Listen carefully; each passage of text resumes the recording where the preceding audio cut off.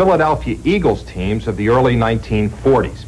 The Eagles stumbled in the darkness of the Eastern Division cellar and were even forced to combine with the Pittsburgh Steelers to make one team when their few quality players were drafted for World War II. They called the team the Steagles. But in 1945, Philadelphians celebrated both the end of the war and the emergence of Eagle quarterback Tommy Thompson, a one-eyed wonder from Oklahoma. With Thompson calling the plays, Philadelphia had a clear sight line to the World Championship. Florida's Tommy Thompson came out of Tulsa as a single-wing tailback in 1940, but as a professional, he became a classic drop-back passer.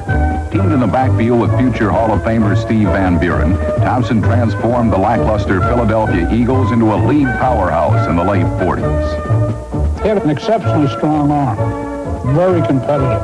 In fact, the Eagles, with Van Buren, who I considered in those days was the greatest runner in pro football, we couldn't win as great as our running game was. We needed somebody like Thompson to throw the ball, and of course, when he started to throw, we started to win championships instead of football games.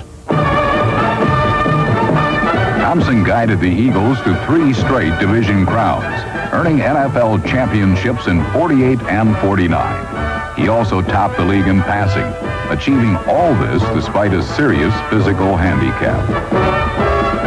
He had cataracts in his left eye, and it came from a blow with a javelin when he was in high school. As a result of this, he was handicapped. He had one bad eye that he didn't see too well out of. Apparently, Thompson saw well enough out of his other eye to tie a league record of 25 touchdown passes in a single season, pleasing head coach Greasy Neal. Greasy respected Tommy for another skill, too.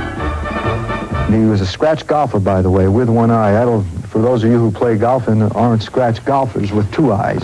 And next to coaching and betting on the horses, Greasy loved golf. And when we'd have 2-a-day practices in training camp, and it was getting a little hot, we'd give Tommy the sign and tell him to get the old man, see?